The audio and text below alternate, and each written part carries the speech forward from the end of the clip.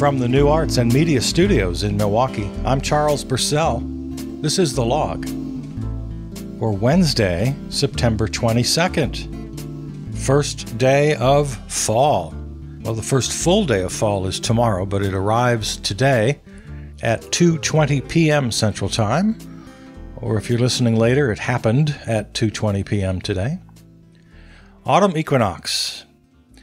I always like to mention on the program the arrival of the autumn and spring equinox, and of course the summer and winter solstice.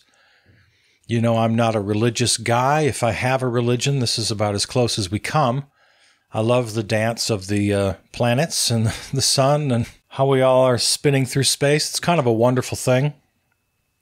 The pattern of our revolution around the sun over the year is a perfect representation of the yin-yang symbol, which just really knocks me out. I love that. It's not made up. It's not pretend. It's real. It's happening. It's nature. If you track the revolutions of the Earth along with the big revolution around the sun, it quite literally creates the yin-yang pattern with the two solstices and the two equinox perfectly spaced around that circle. So I always take note of those four moments in time. A great little reminder that we're all part of this great cosmic dance. We're taking part in it. We are participants. It's not just a game. It's not just a ritual. It's not just some made-up story. It's real. It's happening. And I like that. If you're curious, I'm looking at the Old Farmer's Almanac right now. I used to get that every year. I should start doing that again. That was always a fun tradition, getting the almanac. Let's see. As I said, 2:20 p.m. Central Time. And that's the other beautiful thing. It doesn't roll with the time zones, which are, of course, are artificial. No, it happens for everybody on the planet, everybody in the universe, all in the same moment. The autumnal equinox also, well, I should point out it's the autumnal equinox in the northern hemisphere. I don't want to be parochial about this. Of course, in the southern hemisphere, it's the spring equinox. The word equinox itself comes from Latin equus, meaning equal, and nox, or night. On the equinox, day and night are roughly equal in length. During the equinox, the sun crosses what we call the celestial equator, an imaginary extension of Earth's equator line into space. The equinox occurs precisely when the sun's center passes through this line. When the sun crosses the equator from north to south, this marks the autumnal equinox. When it crosses from south to north, that's the vernal or spring equinox, of course, again, in the northern hemisphere. Of course, now the days become shorter, the nights longer. The sun continues to rise later and nightfall arrives earlier, and of course ends with the December solstice when the days start to grow longer once again. We just had the official harvest moon, the full moon, a couple of nights ago. The full moon rises around sunset for several nights in a row, which traditionally provided farmers with just enough extra light for them to finish their harvests before the killing frosts of fall set in. Normally, the moon rises about an hour later each night, but around the time of the fall equinox, the angle of the moon's orbit and the tilt of the Earth line up just right and cause the moon to rise only about 20 to 30 minutes later each night for several nights in a row. So there you go. There's the science of it and the beauty of it. Again, I'm not a religious person, but the notion of experiencing awe is not the sole possession of the religious. No, there's plenty of awe-inspiring moments that nature provides. And over the years, as science has been able to explain things to us, it doesn't diminish the wonder and the awe. It only enhances. It only brings it closer, and it makes it real in our lives and in the blood that flows through our veins and the tides that rise and fall. So I love this time of year. And for all of the sort of traditional basic reasons as well, the cultural reasons. the World Series and football season and pumpkins and apples and falling colored leaves and all of it. All that crap. I love it. I just love it. I don't fear or dread the coming of winter like a lot of people do. I like to be a pretty cozy guy. I'm in touch with my hygge. All right, so happy equinox, everybody.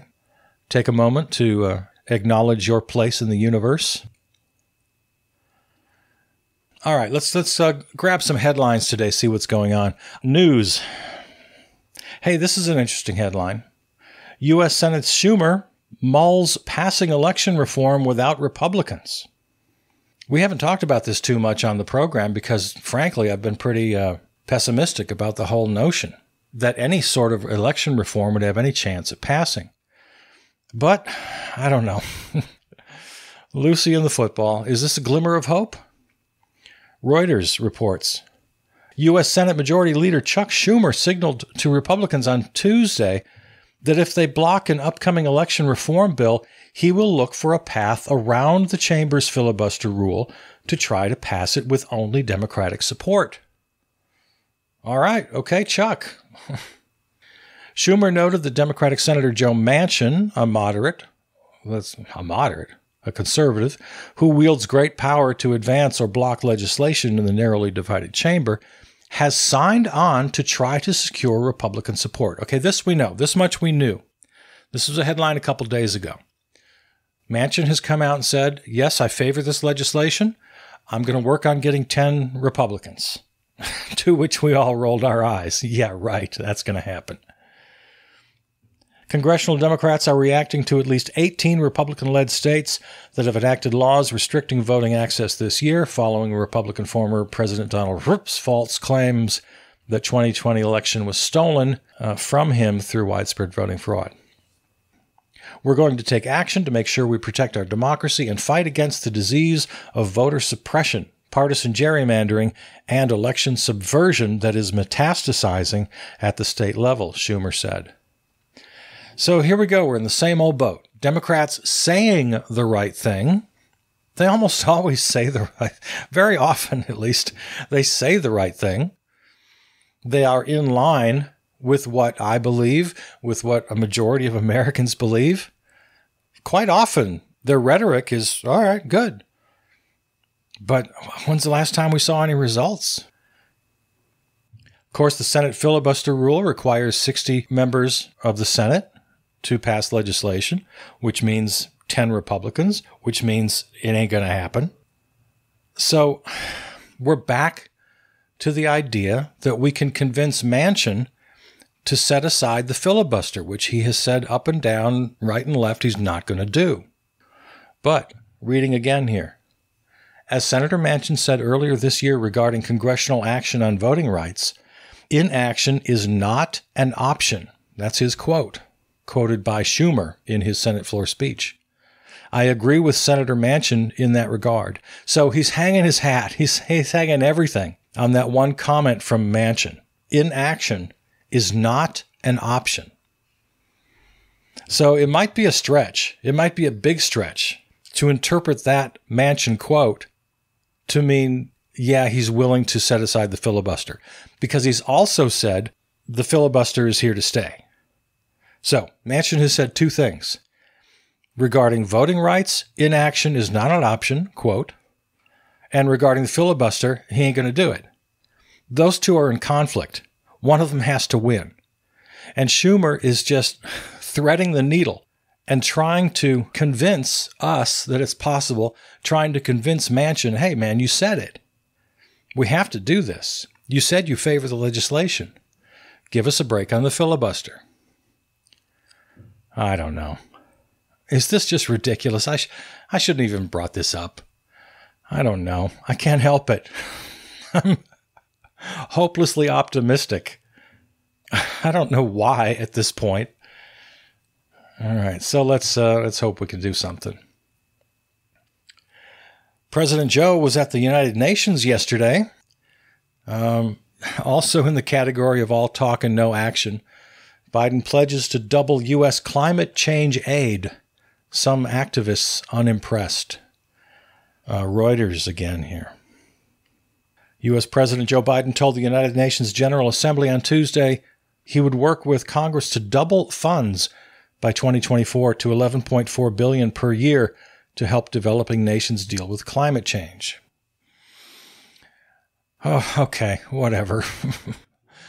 Let's put some meat on this bone here. The funding would help achieve a global goal set more than a decade ago of $100 billion per year to support climate action in vulnerable countries by 2020.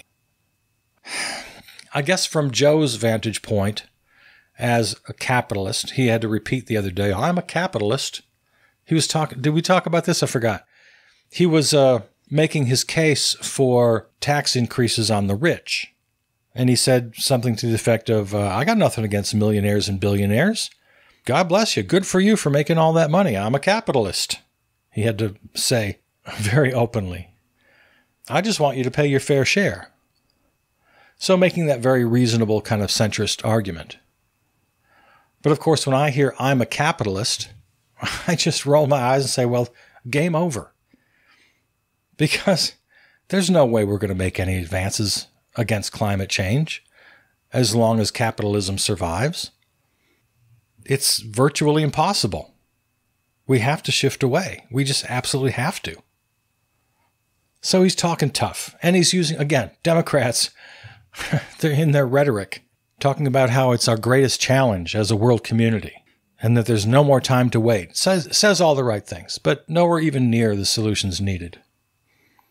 Reading from Reuters again, but as the world's second biggest greenhouse gas emitter, other campaigners said the pledge still falls short.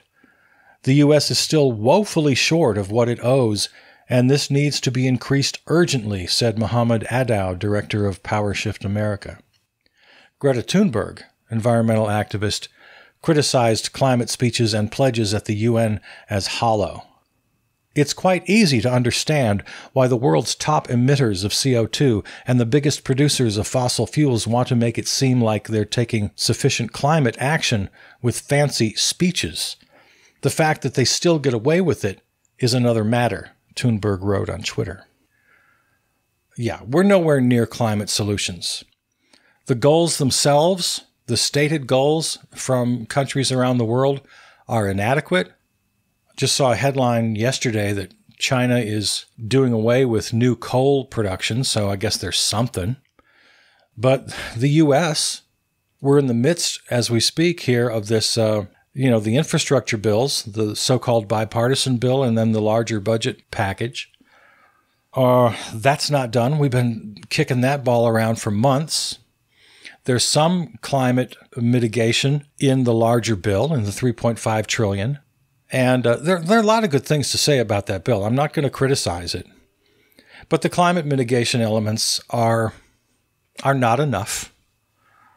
The only thing that's going to get us where we need to go is real radical change. And you and I know what that is. It's completely transforming how we work and how we move around and how we grow and distribute food. It's the kind of radical reform that I'm not sure this country is capable of. We can fight for it. We can holler for it. We can demand it.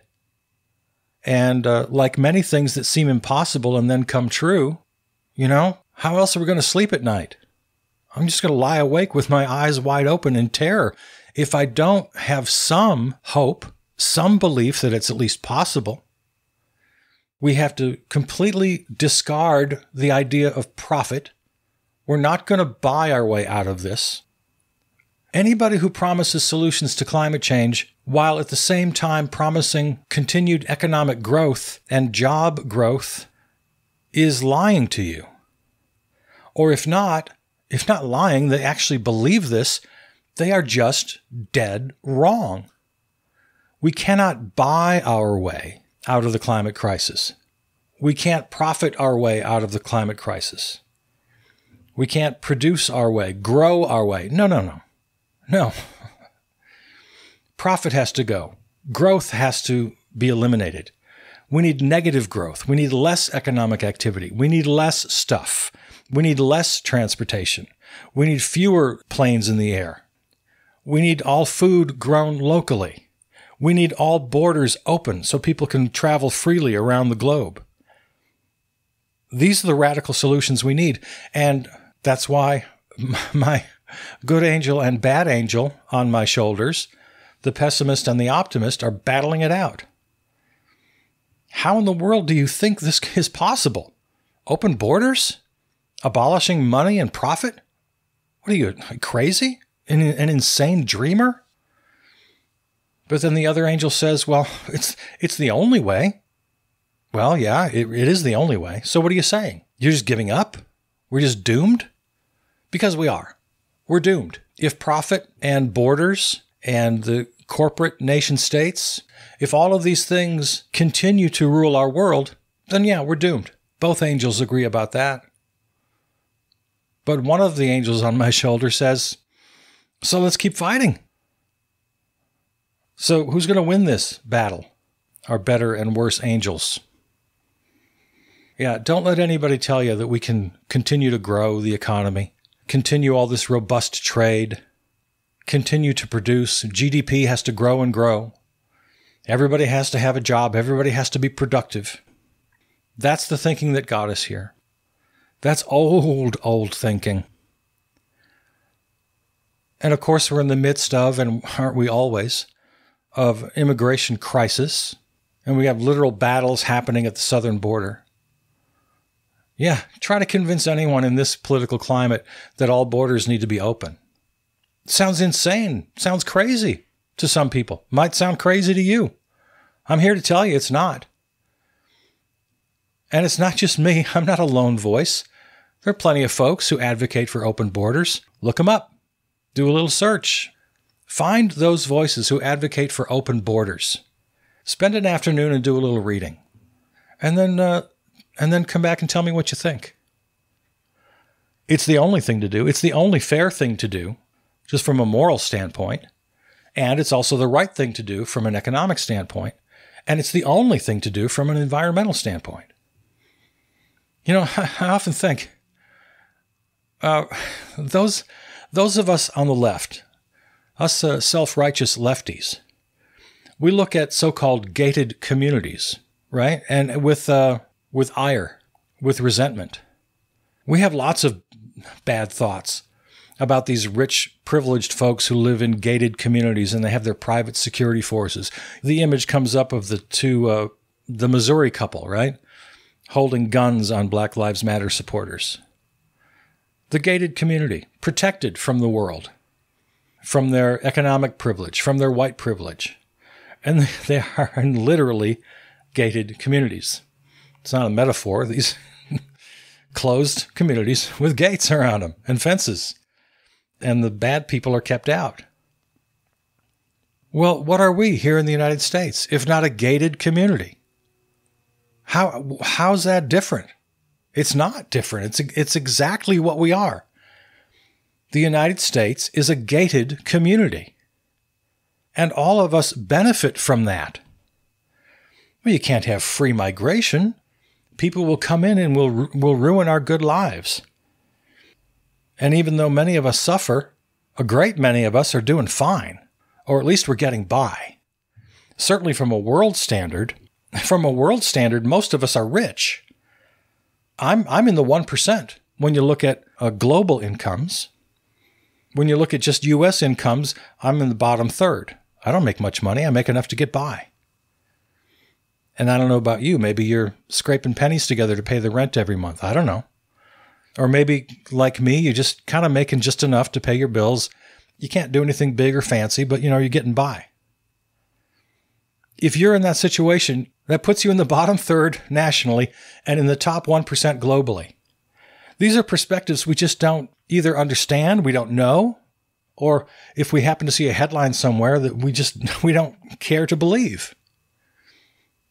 So I'm never going to do a blame the victim thing. I'm not going to jump on people who are really struggling. Okay, just do what you need to do.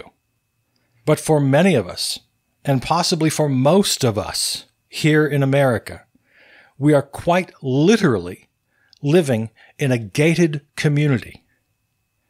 We have the same relationship to the poor of the world as those rich folks on the hill have to the rest of us here in the country. the poor and middle class, the working class. So if we're going to solve the climate crisis, we have to solve economic inequality. We have to put behind us forever the idea of forever growth in GDP, in production, in jobs, in economic activity. We have to put that behind us. That's a pretty big shift, isn't it?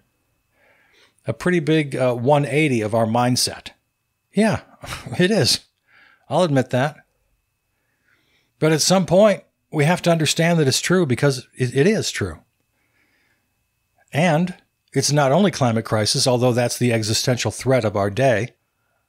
Right alongside of that, hand in hand, is the pandemic. Talk about a mindset. Talk about the way we rationalize, the way we convince ourselves of the narrative we want. It's incredible to see how we're behaving. U.S. COVID deaths, as we speak, the number I'm looking at, 1,900 per day. So we're almost up to the 2,000 a day. Associated Press reporting, COVID-19 deaths in the U.S. have climbed to an average of more than 1,900 a day for the first time since early March, with experts saying the virus is preying largely on a distinct group, 71 million unvaccinated Americans. The increasingly lethal turn has filled hospitals, complicated the start of the school year, delayed the return to offices, and demoralized healthcare workers. 22 people died in 1 week alone at Cox Health hospitals in the Springfield-Branson area. West Virginia has had more deaths in the first 3 weeks of September, 340, than in the previous 3 months combined. Georgia is averaging 125 dead per day, more than California or other more populous states. It's been widely reported that Mississippi got lots of press because their governor was on one of the Sunday shows. If they were counted as their own country, they would be number 2 in the world on per capita deaths. And still we have the so-called debates. A local school district here right up the road in Menomonee Falls, where I live here in Milwaukee, one of the suburb exurbs up here. School boards passing policies fighting against so-called unconstitutional mask mandates. As we cross these horrible thresholds, just in the last few days, we have surpassed total deaths from the 1918 flu pandemic. We are fast approaching the number we thought we would never reach, 750,000 total number of deaths from the Civil War. Unfathomable numbers. And we're in the midst of it. And it is very much related. It is exactly akin to the climate crisis. Facts we don't want to face, solutions we just can't bring ourselves to enact. Because like climate crisis, this and future pandemics will only be faced, will only be defeated by fundamental structural reform. Income inequality among people, among nations. The inability to travel freely around the globe, to migrate. Harsh immigration laws, closing off borders to our big old gated communities. Joe Biden promising these paltry sums in comparison to the riches of the world, these paltry sums to dole out to poor countries, as though that's any kind of a solution. It's a Band-Aid at best. At best. No. The good angels and the bad angels on our shoulders are fighting this out. Real, fundamental, structural reform about how we make our way through this world. The way we live, the way we produce, the way we consume, the way we travel, the way we work. All of it requires a big old 180 turn. We got to turn this ship. At some point, enough of us have to understand this so we can all get on board and make it happen. And if we don't, a great many of us can get through life just fat and happy. We can close our eyes, we can close our ears, we can live our lives taking advantage of the privileges we enjoy. Oh yeah. Don't know how long. Depending on where you are and what condition you're in. Probably get through this lifetime without ever having to face any of it. Sure. Maybe even your kids, maybe even their kids. I'm not sure how long this is going to last. But I know this. I know it can't last forever. And I also know that there's going to be devastating hardship on literally billions of people. If you want to stay blind to that, if you want to enjoy whatever time you have left and whatever your kids have left and your grandkids have left, if you just want to say, shut up, I'm going to enjoy life. I don't want to know about my responsibility. It's not my responsibility. My only responsibility is to myself and to my family. Make sure we're safe and fed and happy. I have no other responsibilities, you tell me. All right. If that's your thought, if that's your idea, I don't know how to convince you otherwise. It's not my thought. It's not my idea. I feel a kinship. I feel a kinship. And especially on this day of the autumn equinox, when we all share that beautiful moment, as the planet spins and revolves around the sun, and we all travel through space together, we're all traveling together. We share this planet. We share the natural world. We share the plants and animals and the seas and the skies that sustain life and bring us joy. If you're comfortable living in your gated community and turning a blind eye and a deaf ear to what needs to be done, I don't know what else to tell you, except I'm not with you. All right, so here's hoping. Here's hoping that enough of us can understand the job ahead and to not only do the job, but take joy, take pleasure in doing it. Because, and this is the last thing I'll say, it's not a sacrifice. I'm not asking anybody to sacrifice. When all of our food is grown locally, when we stop all the ridiculous production, when we get all the toxins out of our water and out of our air and out of our blood, when we open up borders and welcome the world as one family, there's no sacrifice there. See, I think people hear that they need to sacrifice. They need to give up what they have. Well, what you have is artificial. What you have, you only have because other people can't have it.